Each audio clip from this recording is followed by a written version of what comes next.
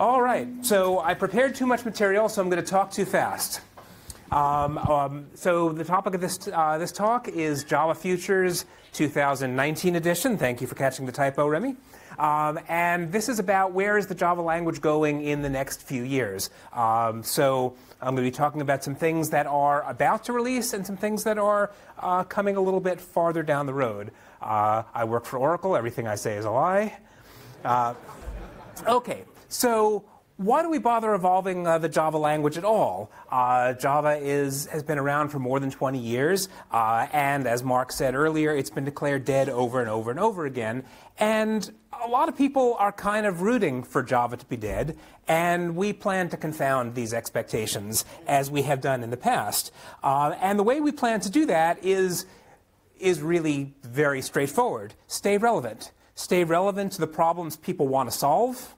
Stay relevant to the hardware people want to run on, and keep the promises we've made to our users. So there's no big secret to that. It's just make sure people want to keep using Java because it's the best way to solve their problem.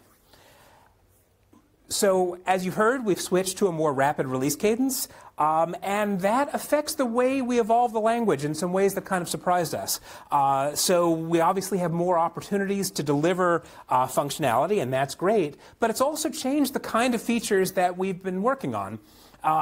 It's given us permission to work on some smaller features. When you had a 3 or 4 year release cycle, you tended to focus all of your energy on the big stuff, lambdas, generics, modules, and the little stuff just got crowded out. And there are a lot of good little features that are worth doing, but somehow always took second place behind the bigger stuff. And so we found that the more that the 6-month cadence has allowed us to balance out working on smaller features and bigger features, I think, in a better way. It's also encouraged us to learn how to, and we're still in the process of learning, break up bigger features into smaller features and do things like lay the groundwork for future features in a current release, like issuing warnings on something that we think may change in the future so that it's less disruptive when the change gets there. That said, with more opportunities to release, you have more opportunities to release something too early that you're then stuck with for the rest of time. And so there's also a risk that the new release cadence gives us. And so one of the ways that we want to mitigate that risk is to lengthen the pipeline out a little bit. We've shortened the pipeline a lot. We're sort of backing off a little bit and having each language feature go through a round of what we're calling preview features. So this is a feature that is fully complete, specified, implemented, but the paint's not quite dry. And we want to give ourselves 1 cycle, maybe 2 cycles in some cases, to gather feedback from real users to spot things that maybe we missed in our analysis and our initial feedback while we have a chance to make small changes. And so we're calling these preview features. They're not really just beta features. I mean, they're really, the bar for a preview feature is very, very high. It has to be complete. It has to be fully specified. And you have to have a high degree of confidence that it really is ready. In 12, we actually shipped our first preview feature. There's a lot of projects that are going on in the pipeline. Mark talked about some of these earlier. There's others that aren't even on the slide. I can't talk about everything that's going on, but one of the things that the more rapid cadence has done for us is our pipeline is better than it's ever been. When we were doing multi-year big bang releases, when we got to the end of a Java 8, we had kind of spent what we had been working on, and then it was a slow startup process to figure out what we're going to do next. With the more rapid cadence, we're able to balance between short-term and long-term work, and as a result, the pipeline is really fantastic. So Project Amber is the sort of umbrella project for the sort of small productivity-oriented language features. A lot of the things that had gotten left behind by the bigger features that we used to work on. I'm going to talk about a couple of those.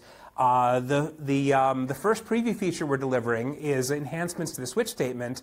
This is also an example of a smaller feature that's sedimented out of a bigger feature. We started looking at the problems of switch when we started looking at pattern matching, which is a bigger feature we'll be working on for a while. And then we realized that some of the pieces could be factored out and delivered earlier and were generally useful not just in the context they were originally designed, but to everybody's code.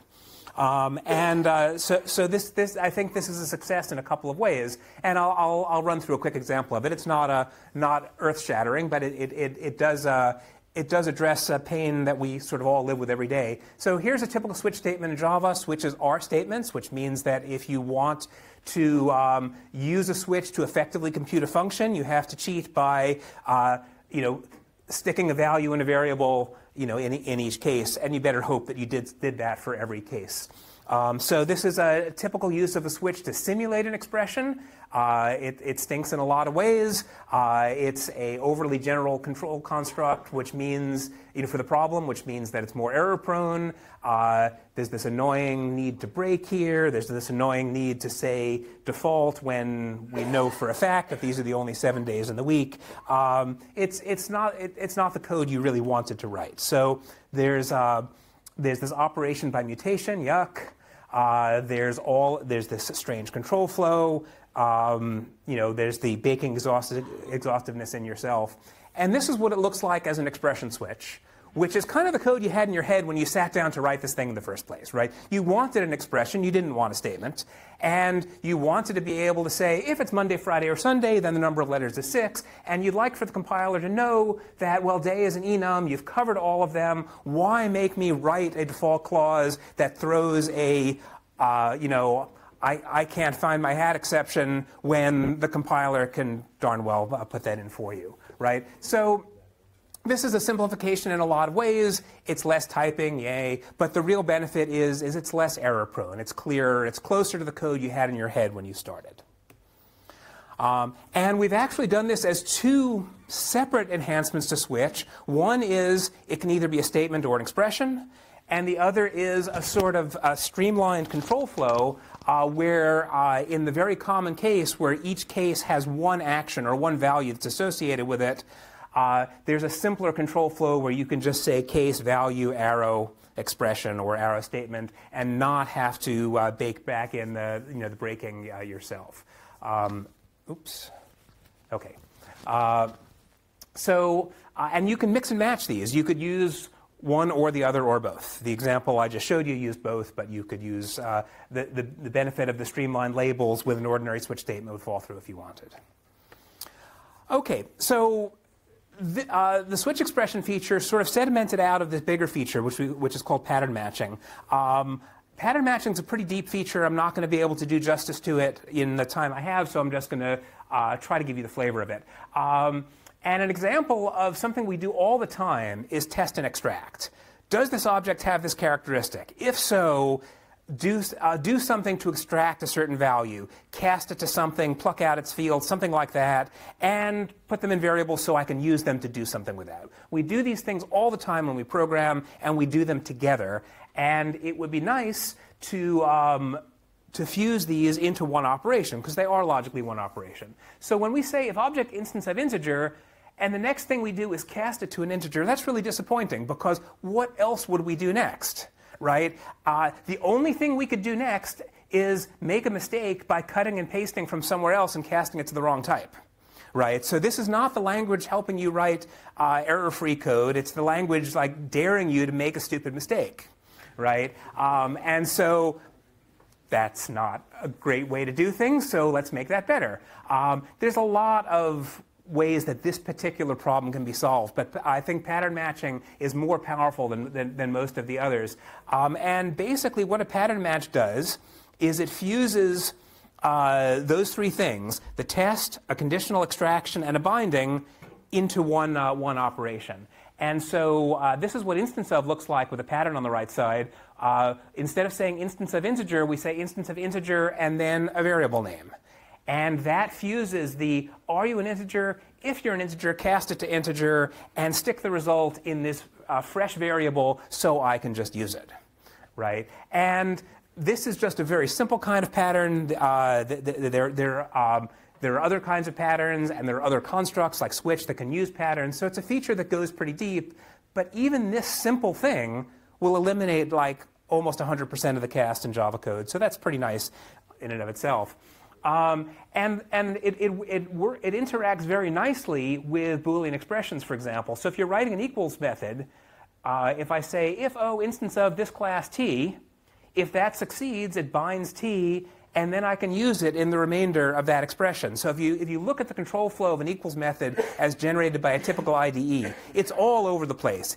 If this condition is true, then return false. Otherwise, return true. Otherwise, do this complicated thing and return that. It's kind of hard to follow. This is a lot easier to follow. They're equal if the other thing is this class, and his size matches my size, and his name matches my name. Much more clear what's going on. So here's another example of using pattern matching in the switch statement. This is the kind of code that we often find ourselves writing. If something's an instance of integer, cast it to an integer to do this. Otherwise, is it a byte? Cast it to a byte, do something else. We've all written this code. And it has, all kinds of repetition. It has the repetition of the test and the cast. It has the repetition of how many times can I say instance of. It has the repetition of assigning to the same variable, and I hope I'm assigning to the same variable in every one of those arms, but the compiler doesn't necessarily check that for me. And if I turn my case label into patterns, some of the boilerplate goes away immediately, which is great. The redundancy of the test and cast go away, and the code is starting to look a little bit more clear. But if I combine it with what I showed you before, which is the switch as an expression, I can write it like this, which is, again, the code you probably had in your head when you sat down to write it. So why not let you actually write that code? So when you say case pattern, it combines does the thing match the pattern? If so, extract the relevant stuff for it, bind it to variables that have a scope that makes sense. Okay, so this is a pretty neat feature, and the patterns rabbit hole actually goes pretty deep. I'm not gonna dive into it because I would definitely run out of time. But it's definitely something that we can deliver in little bits over time. So we'll do type patterns and instance of first, and then we'll probably do type patterns and switch, and then we'll probably do deconstruction patterns and move on from there. So I'm going to switch gears and talk about a much bigger project that some of you will note I've been talking about and not delivering for a very long time. And this is the nature of the kind of big research and development projects that are reboots to big chunks of the platform. We've been working on Valhalla almost 5 years. We've done 5 rounds of prototypes. We're finally getting close enough to understanding the problem that we think we can transition from the research phase of the program to the development phase of the program. And that's actually pretty good, although some of you are tired of hearing me talk about it.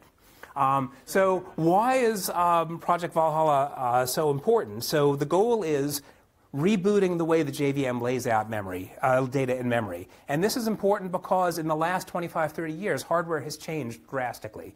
The relative cost of an arithmetic operation and a memory operation were 1-to-1 30 years ago. And now a full cache miss can cost you 1,000 instruction issue slots. So with the reality changing out from under us by such a degree, it stands to reason the way we were laying things out in memory probably isn't optimal for today's hardware.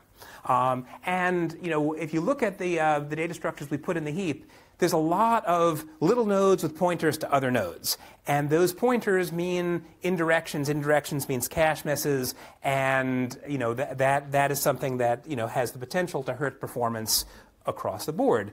And the root of this is the philosophy of everything is an object, which made perfect sense in like 1990. But the result is a lot of programs are paying for a benefit they're not getting. So if I have a point class and I have an array of points, this is what it looks like in memory. Each one of those elements of my array is really a pointer to an object with a header and a small payload. And so I'm using, if you look at memory efficiency, I'm losing here because I'm using up a lot of space for headers and arrows compared to the amount of space I'm using for actual XY numbers. And I'm paying in time because as I walk through this list, I'm risking a cache miss every one I look at.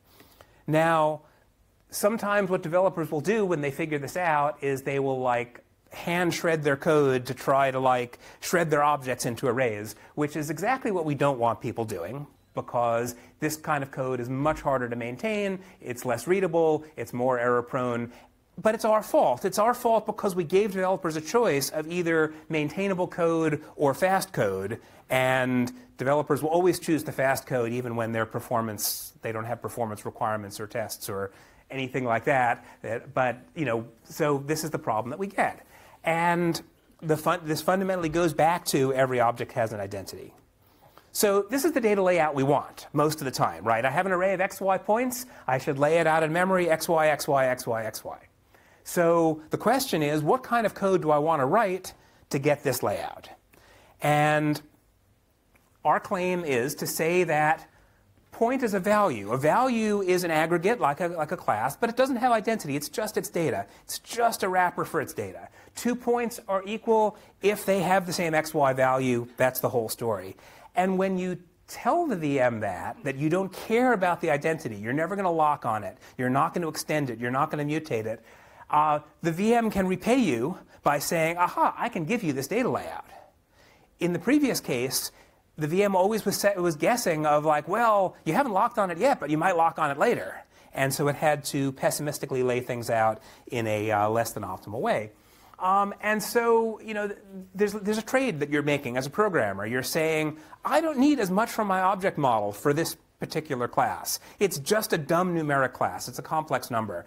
And in return for giving up that flexibility, you can be repaid with better performance. These can be flattened into other objects, other values, into arrays, denser, flatter memory, better performance. So value types kind of have some of the behavior of classes in that they have fields and methods and constructors and type variables and a lot of these things that classes have. But they have the sort of, when the rubber hits the road, they behave more like primitives. And this is deliberate. We're trying to get the best of both worlds. And our mantra here is codes like a class, works like an int. Now, it codes like a restricted form of class. There are things you can't do. But if you can fit within those trade-offs, you can get the benefits. So, okay, who cares? Who's this good for? Well, my claim is this is good for everybody. If you're writing an application that's working with large data sets, you get, first of all, much better memory density, and second of all, better locality. So application writers can more directly control the layout of their code in memory. Library writers can do really cool things with this. We can make hash map faster by using values in the implementation instead of link nodes that are full-blown objects. And so that means every application that uses hash map, which is every application, will just get faster. So that's cool. Compiler writers love this. The Scala, think of all the stuff that the Scala compiler has to do because it's not exactly like Java, and it has to simulate things with objects. Ruby has the same problem. Ruby fixed nums have to be represented as objects. So compiler writers can use this as a compilation target, and languages other than Java on the JVM are probably going to see a much bigger boost from this because right now they're paying an enormous simulation penalty to make their non-Java language work on the JVM. And so I think this is something that's going to make everybody happy, either directly or indirectly. So like I said, we've been running this project for almost 5 years. And in that time, we've built 5 different prototypes, each aimed at answering a different aspect of the question. Let's hold the problem constant except for this little aspect. We'll do a prototype. We'll see what we can learn from that. And the latest prototype, which we're calling LWorld 1, I think we've turned the corner, that we've validated the VM underpinnings to get us flattened layout, to get us the JIT optimizations, to get us calling convention optimization, scalarization, and enough language support that you can actually write a program that uses these things. So we're hoping that the next prototype, which is coming, in the next year-ish time frame, is something that, people in this room could actually try out and write programs with value types and give us feedback. So as an example, here's an example of how this pays off. Let's say you want to do matrix multiplication over complex values. So you do it the obvious way. You have a class that represents complex. You have arrays of complex and two-dimensional arrays of complex to represent matrices, and you write addition and multiplication in the obvious way. And the only thing that's not good about it is look at all that allocation, right? So you're going to be spending more time allocating than you will be actually multiplying things. And similarly, if you want to implement a matrix multiply, you do it in the obvious way, and you pay the obvious penalties. So we ran this, both the version I just showed you and the version that was modified by adding one word, which is value, in front of the declaration of a class complex. And we saw factor of 12 performance difference. Now, where did we think that performance difference was going to come from? Well, some of it was not doing boxing at all, and some of it was not doing as much indirection, so you could keep your arithmetic pipelines fed with data instead of waiting for data from the cache. And if you look at the instructions per cycle metric, you see exactly that. Instructions per cycle in the boxed version was about 1 on a four-core machine, and it was almost 3. With the value version, which meant that yes, we were keeping those, arithmetic units fed with data, keeping them busy, and not just having them sit and wait for data coming through the pipeline. So we think this is, good validation that we're moving in the right direction, and there's lots more to come here. And so summing up, our pipeline is the only thing I'm sad about is I can't deliver it fast enough. We have all this great stuff we're working on in so many categories. Language productivity features, fundamental VM performance features, native interop, concurrency models. These are all starting to bear fruit. And there's really lots of really good stuff coming. So next year, I hope to be talking about different stuff. Some of the same, but a lot different. So come back next year, keep me honest, or better yet, come get involved. Thank you very much.